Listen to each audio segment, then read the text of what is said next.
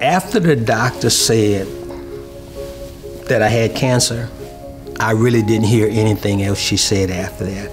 For a while, I was just numb. And when you hear the word cancer, automatically you think that you're not gonna make it, you know? And those thoughts went through my mind. At one point during this journey, I actually asked God to take me. It was that tough.